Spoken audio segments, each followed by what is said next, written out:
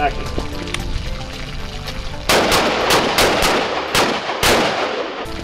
In the spring of 2010, PBS Nova was producing a 4-part series on materials that included the major topics of stronger, smaller, cleaner, and smarter.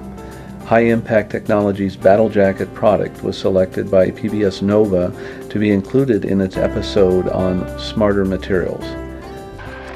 In order to help fully demonstrate the Battle Jacket coating and to be able to witness its performance, it was determined to use actual truck fuel tanks, one uncoated and a second tank coated with Battle Jacket. The fuel tanks were filled. The uncoated green color tank was filled with water. We did not want to contaminate the ground with spilt fuel, although in the NOVA program we actually referred to it as fuel leaking. The second tan-colored tank was filled with actual diesel fuel. The fuel is key in helping to self-seal and self-heal the tank wall when a bullet passes through it.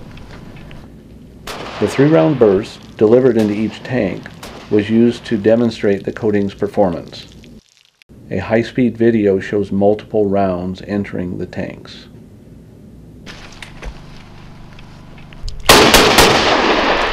Yeah, for 3. Target terminated. It looks like you got.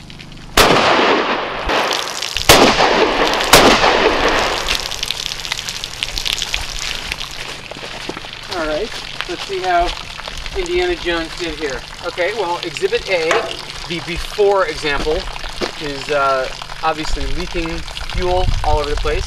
So you're not so worried about just losing gas. You're worried about some bad guy being able to blow up the whole thing. That's right.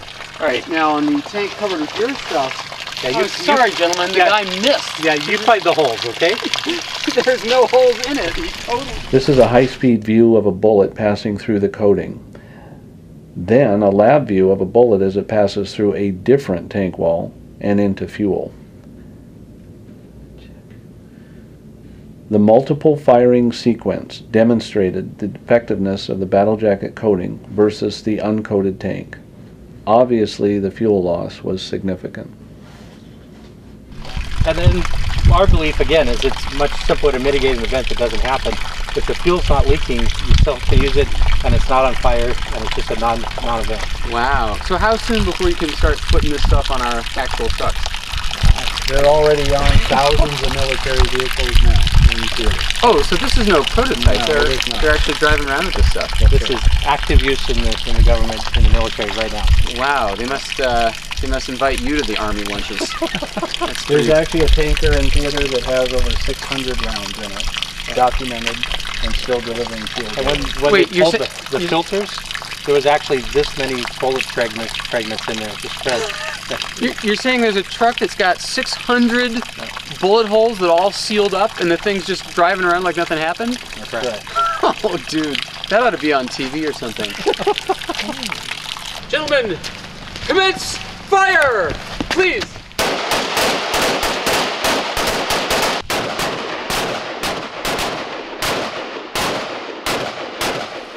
Satisfied that the Battle Jacket coating performed as we had been describing, the film crew returned to the labs in Salem for further spray and chemistry demonstrations. Here we demonstrated the robotic application of the Battle Jacket coating at the spray lab. Russ Monk, the president of HIT, described the process and showed some of the equipment.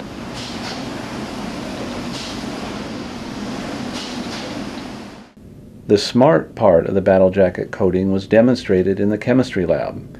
The actual micro-expansion beads, MEBs, were flooded with fuel, the first with gasoline, the second with diesel fuel, and we watched the beads expand because of their direct contact with the fuel. We also demonstrated another version of Battle Jacket which absorbs water or aqueous-based solutions. High Impact Technology is very proud to have developed a product that helps save soldiers' lives.